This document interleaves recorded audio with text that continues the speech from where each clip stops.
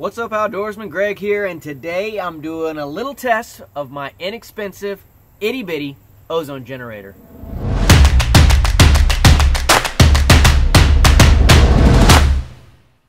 For those of you that know about ozone generation for hunting applications, you know that it can be very expensive to get into a hunting specific ozone generator, which in all honesty is really unnecessary. They can charge hundreds of dollars for the same types of devices that you can get that have been around for, dozens of years. I don't even know how long people have been making commercial applications for ozone generation, but the medical field, bacteria remediation, home improvement, contracting types applications, they've been out there for years and years and years.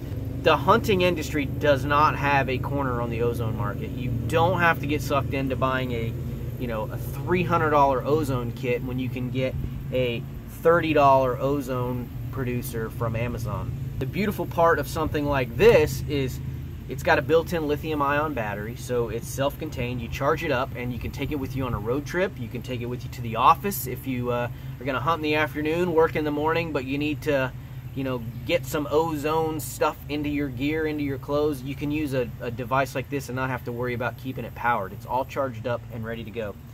Now, that said, I have no idea if this thing works or not. It may be completely useless, so I'm going to test it right now and see if it works.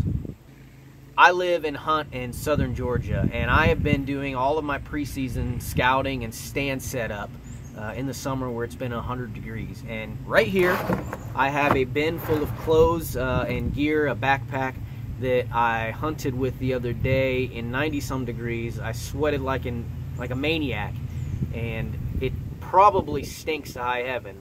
It's been in this bin for 2 days now because I wanted to test this thing out to see if it actually works. So I'm going to open it up and give it a whiff and see what it's like.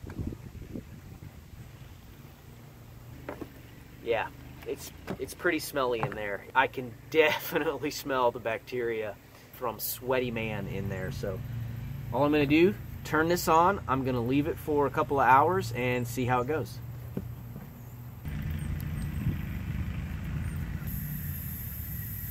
You can actually hear the ozone coming out of the device, so I'm going to go ahead and seal it back up and leave it for 3 or 4 hours and see how it goes.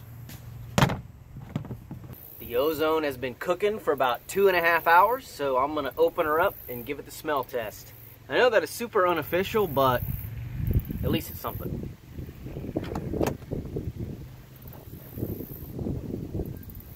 Okay, so right off the bat, I noticed that the ozone machine is still running. When I opened it up, I could hear it hissing, so the unit actually works. That's good to know. It's still running. We'll go ahead and turn her off. Sweaty, nasty, dirty socks. I can still smell it, so the ozone did not kill everything. It don't smell as bad as you would think. Alright, good to know. So not much for an official test, but I would say that it definitely works. Normally, when I get done with the hunt and I've been wearing my backpack, it smells really bad, and there is a little bit of smell. So it's definitely, 100% definitely better than normal, but I'm not going to say it was 100% effective. Maybe I just need to let the ozone cook a little bit longer. That could be. So I'm going to go ahead and say it's a qualified win. For 30 bucks, I'm certain it's better than spending $300 or $400 on a hunting specific ozone machine. Here you go. Thanks for checking it out.